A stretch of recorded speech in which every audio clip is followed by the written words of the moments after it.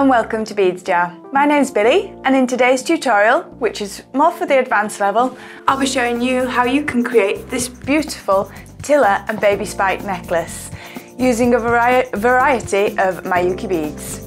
I hope you enjoy the project.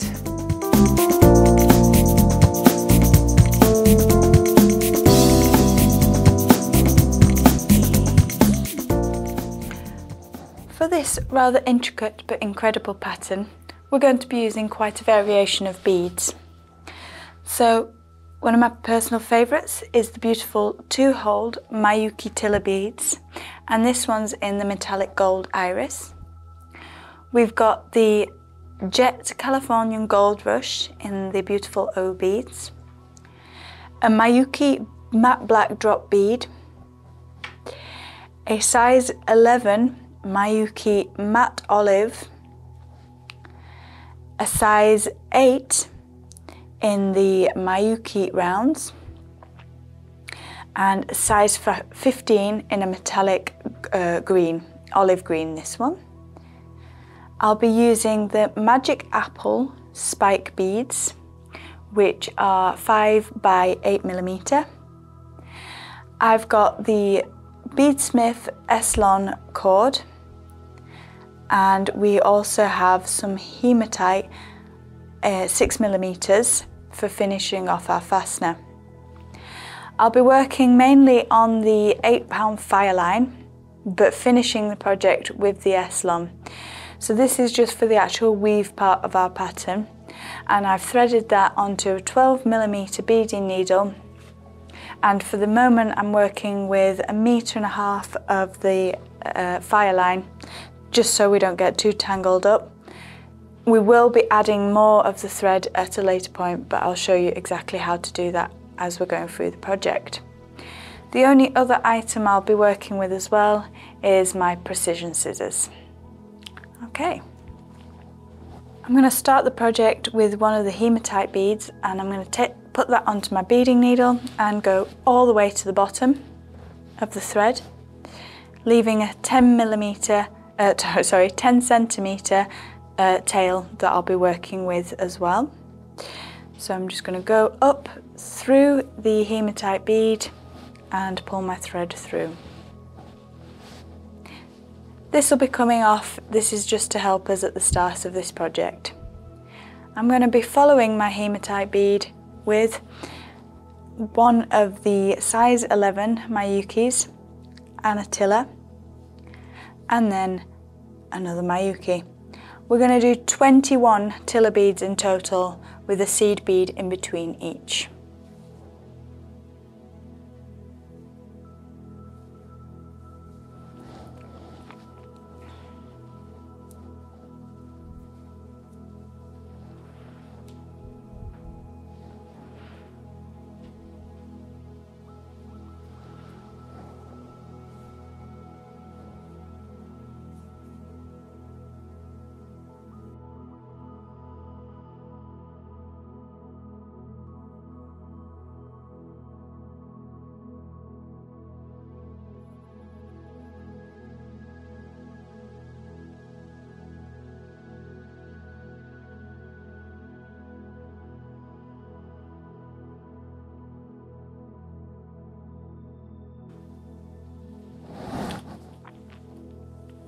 So I've threaded all my Tila beads with a seed bead in between each, and this will give me the opportunity to check, one, I have the 21 that I would require, and that I've not gone wrong and added a seed bead in any parts here as well. So 2, 4, 6, 8, 10, 12, 14, 16, 18, and 21.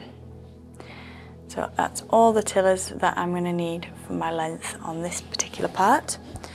I'm then going to follow by putting 6 of the size 11 matte beads onto the end. So we're going to do 6 of those. So that's 1, 2, 3, 4, 5, 6. And then an O bead. In fact, 3 O beads. So we're picking up a different bead at this moment now. So I'm going to pick 3 O beads and thread them onto my needle. So we've got the 3 and down to the seed beads. We're going to do 3 of the 8s.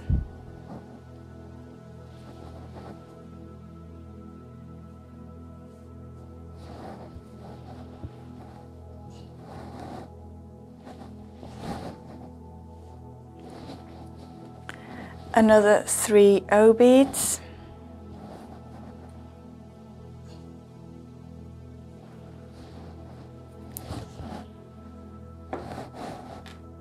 Three of the 8s.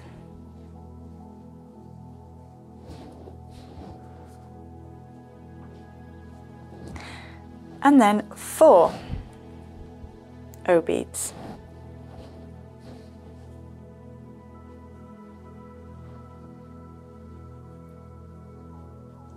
Okay.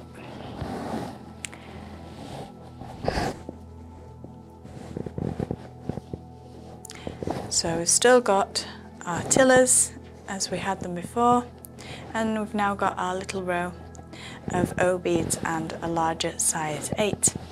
The last O bead added, I'm just going to move up the cord and I'm going to go back down and I'm going to go through the O beads, the 8s, and out of the first of my seed beads here. So let's move some of this out of the way so you can get a clearer look of what I'm doing. So the last O bead we're not going to go back through, and we're taking our thread all the way down through those and out of the seed bead at the bottom.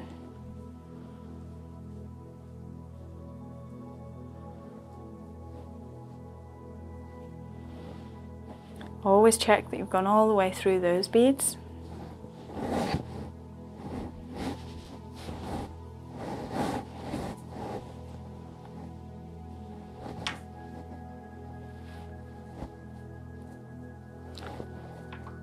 So we've got 1 O bead which is sat differently to all the rest at the top here. We've come out of the first seed bead in that row, and I'm going to add another 5 before going into my Tila bead. So I'm picking the matte olives up in the size 11, and I want 5 of those for my thread.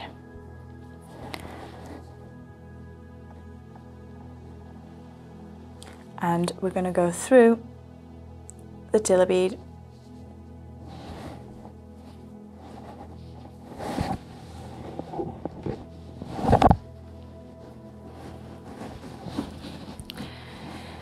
In between the rest of the Tila beads from now on, I'm only going to be using the size 8 in the metallic.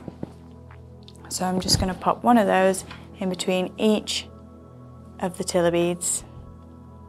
So we're going through the hole in the Tila beads that's free.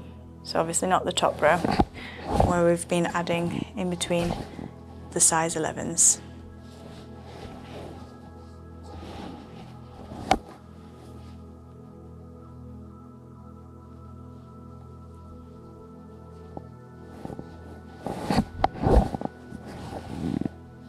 And you're going to do these size 8s in between each of the Tilas until we get to this end here.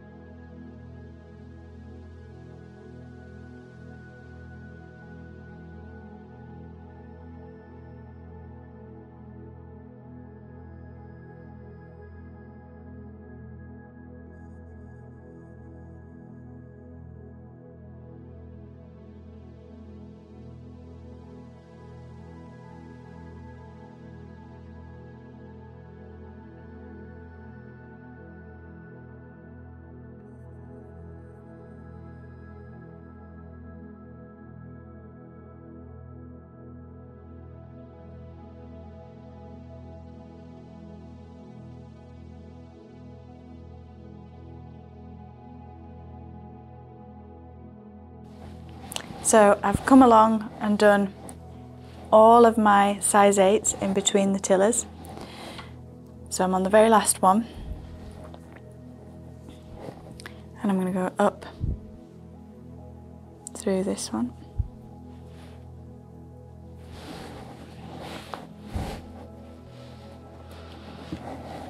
So we've created our row here, and our necklace is taking the first form for the bottom there. And now we're going to be adding our next section on as well. So in order to create my little spikes, so I've gone all the way around, I'm going to take my thread across that Tila bead and down.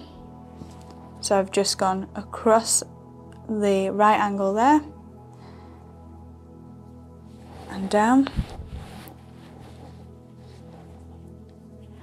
and I'm taking that down and I'm going through the seed bead on this side. Okay. Just to make this easier to follow, I'm now going to flip the project over because I'm right-handed and I need to work from this side.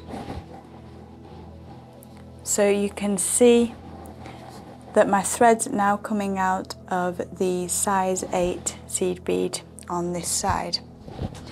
I'm going to pick up one of my tiny size 15s in the seed bead, followed by an O bead, another 15, so we've got 15, O bead, 15, a size 8, another 15, and we're going to pick up one of the Miyuki drop beads. Following my Miyuki drop bead, we're going for another of the 15s, a matte olive, a 15, an O bead, and a baby spike.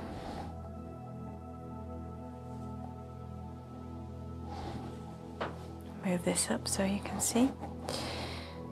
Follow the baby spike with an O bead, and then we're going to repeat the last 3 before the Miyuki drop. So that's a 15, a matte 11, and another 15.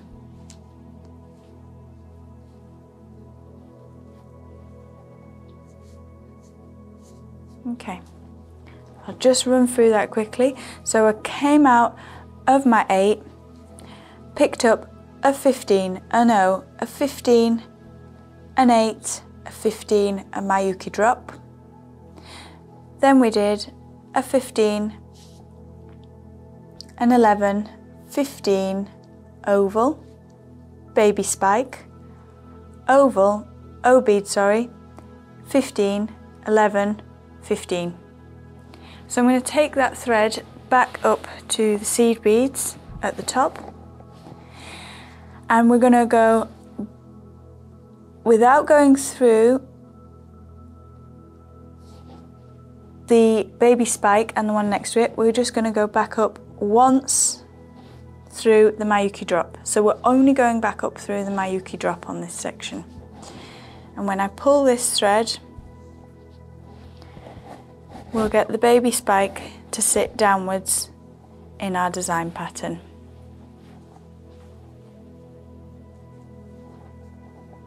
Like so.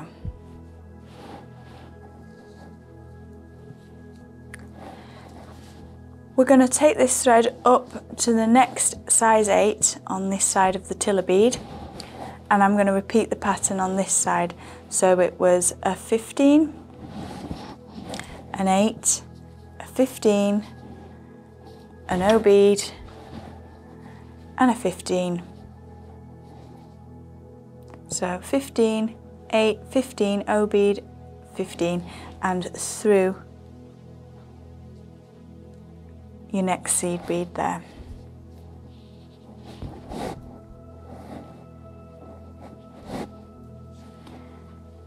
And that's going to give you your little spike drop. I'm going through the tiller, hole on the bottom, and coming out. No, I'm not. I'm coming down, sorry, to make my next drop. So we're picking up again. So I'm picking up a size 15 and following the same way that I created this spike along. And I'm going to keep moving those all the way along. So I'm going to do another one to show you, and then you'll just continue doing those until you've reached this side, where I'll then explain how we're going to move on to create our top and finally finish those off. So I'll do one more just to show you.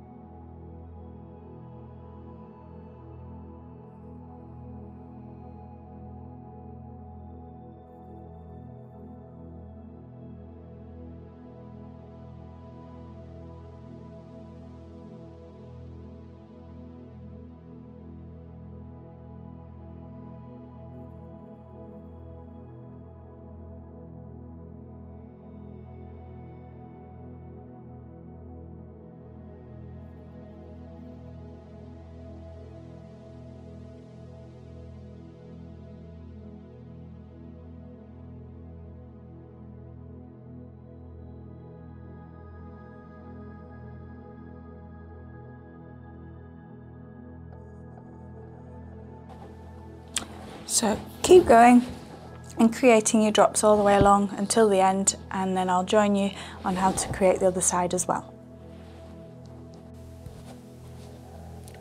So I left you finishing off your fabulous spikes and drops from the Tila beads. So I've got all the way to the other end of the 21 Tila beads. I'm at the moment coming out of one of my size 8 Toho beads, and I'm going to come up through the same hole, same side of the tiller. So I'm coming up out of there, and I'm going to take this thread across the top of this tiller bead and straight down, and then I'm going to go all the way around that top row. So I'm coming all the way through this top row to get to the other side here. Just take your time, you want to make sure you don't miss any beads whilst you're doing this one.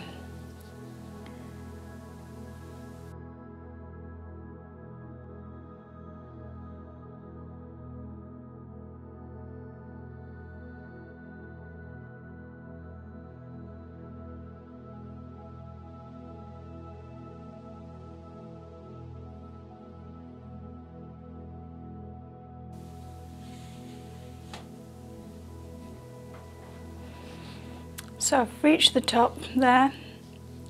There's one seed bead next to my spacer that I'm also going to go through. I'm just going to pull that spacer bead up and away now. So that was the tail end that we started with, and we've got our seed bead. So I'm just going to go up through that seed bead, and I'm going to add another another 5 seed beads above this one, just checking the quantity that I've got on that side, so we're the same. So we've got 5 seed beads to go on, and that's in the size 11. 1, 2, 3, 4 and 5.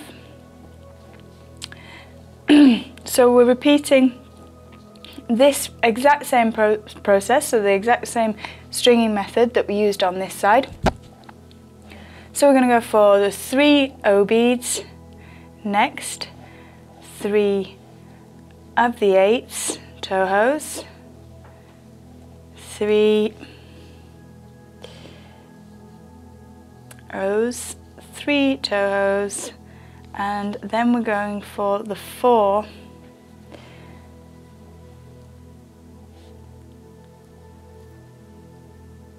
So as you can see, we've got the same pattern repeating here.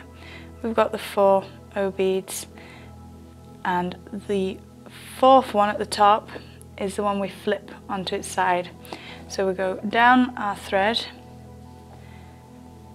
so just remember that's your tail end, and then we don't go through the last O bead there, but we go back through and down all the others until you've come out of the first of the size 11s on that row. And then we're going to pull that nice and tight, giving us the matching as that end, and adding 5 of the C beads onto this side, 5, back through the Tila and the first of the Toho beads, pulling that in. So I don't need this end, so I'm going to take this away now. In order to do that, we want to tie it off with knots, so I'm taking the needle under the thread that's running through the Tila and the Toho, so between them, and you'll see that starts to create a loop here with my Fireline. I'm going to go through the loop and then pull that in nice and tight, so creating my knot between my Toho and Tila, and then go back through, and I'm going to do another knot on this side for extra security as well. So under the thread with the beading needle, through the loop, and pull that tight. And then if you go back through a few beads, that'll one, hide your knot and just give you a much neater finish. So I'm just going through the few beads next to it. My thread's now coming out next to the Toho, and I'm going to use the precision scissors to cut away that excess thread because we no longer need it. So I'm taking that off, and now we just need to finish this tail end before moving on to the actual chain part of the necklace here. So to take your stopper bead off, it should, if you just support underneath, pull straight off the end. And we're going to pop our beading needle back on the tail end, and we're going to knot it just as we did this part here. So I've put the beading needle on, I'm coming out of that bead, I'm going to take that up and through some of my seeds here.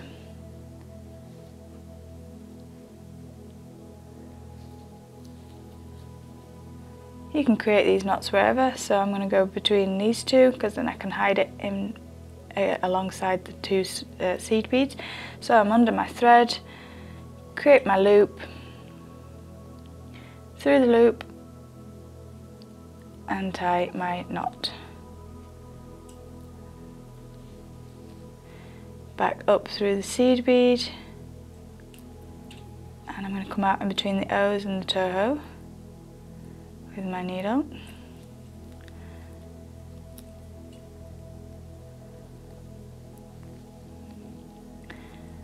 Around the thread.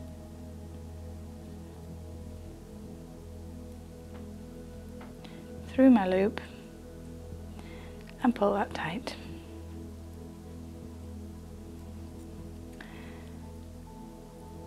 Do one more. So around, through the loop, and pull that nice and tight.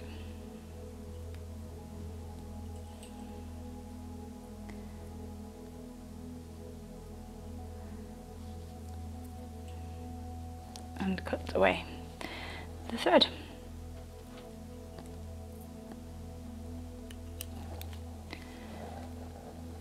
Okay. So now you can see we've got both of our ends done there, and the beautiful, fabulous pattern here with the spikes and Tilas. And we're going to add our S-Lon cord to the top of the necklace. Now I've pre-cut 2 separate 60cm lengths here, And it's really easy. You're just going to take the cord through one of your O beads, both ends together so that that sits in the middle, and we're going to tie a knot. So bring both around the finger, so both threads, and straight back through your loop. So just slide that off your finger, go through the loop with both ends, and we're pulling that nice and tight next to the O bead, like so. And then we're going to add one of the hematite copper finished beads, so both ends through and down to the bottom, and we're going to do another knot above this one. So loop over your finger, take that off the finger and through the middle of your loop.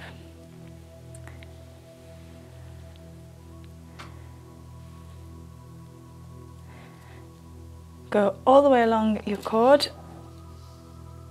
and we're going to add another of the hematite beads. So both through. Now it's easier to tie the knot above this one first. So you're going to take your knot and just tie that as close to the end as you can. The bead goes back up to the knot, and then you're going to tie another knot, this time against the bead and the knot. So I've made my loop, and I'm just going to keep working that up with my fingers to that bead. We don't want a bit of space between the bead and the knot. So the knot's nice and close, and I'm pulling that tight. Repeat that on the opposite side, so the same process again.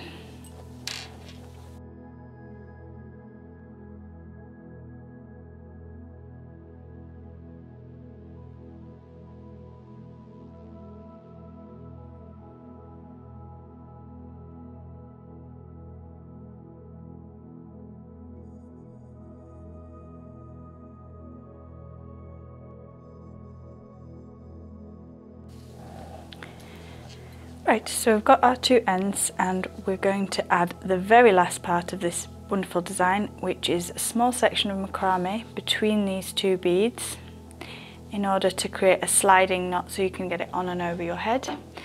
So you're just going to take another 30 centimetre length of your S-Lon. So I've just cut another 30, and running the two beads parallel to each other, so we've got all our 4 cords, and you're going to loop the new 30 centimetre around the middle somewhere and tie a knot. Now when I say tie a knot, you do not need to go mad pulling really tight, because it will need to slide along the 2 cords. So I've just tied a knot there, and I'm just going to move this onto its side so you can see the next part of the macrame weave. So I'm going to take one section over the top. So I've created a D coming from this side, and that's running over the top of the threads. I'm now going to create a C shape that comes over the tail of the D, and then up and under and through the D part that we had. So you're kind of doing a figure of 8.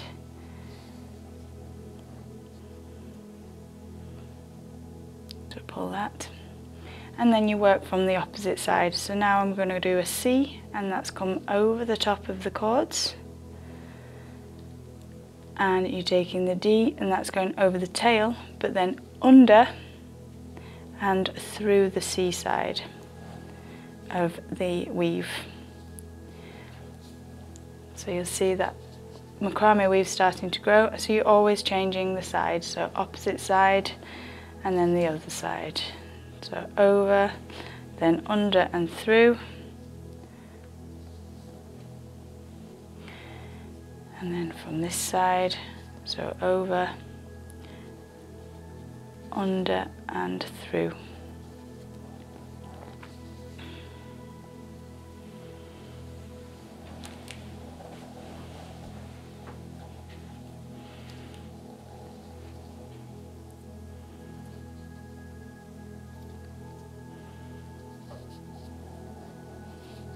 And I'm just going to continue until I reach the end of these tails.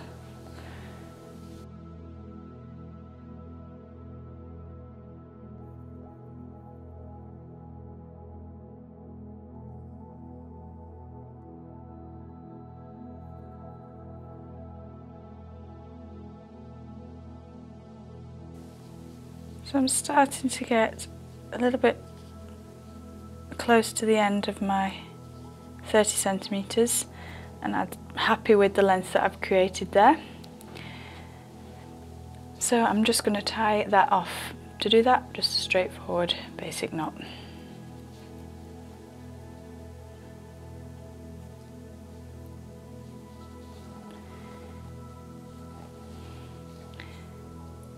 And do that again.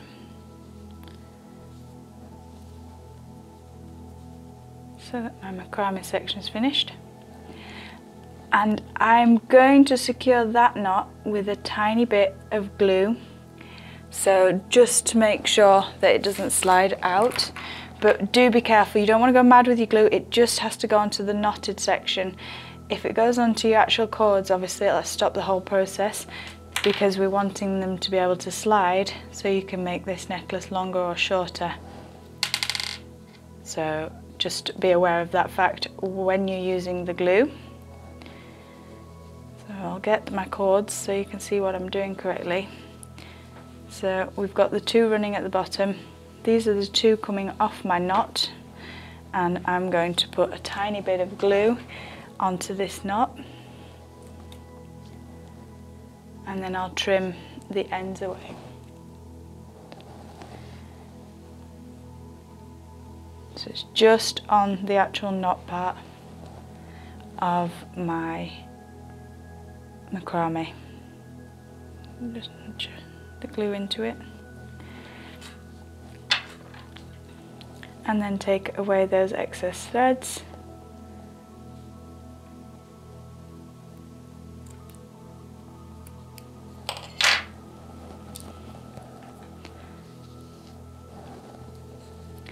And check that that hasn't stuck to my other cords, which it hasn't. And there you have your sliding knots with a section of macramé, so you can make the necklace longer or shorter as you wish to wear it. So that'll slide and move along.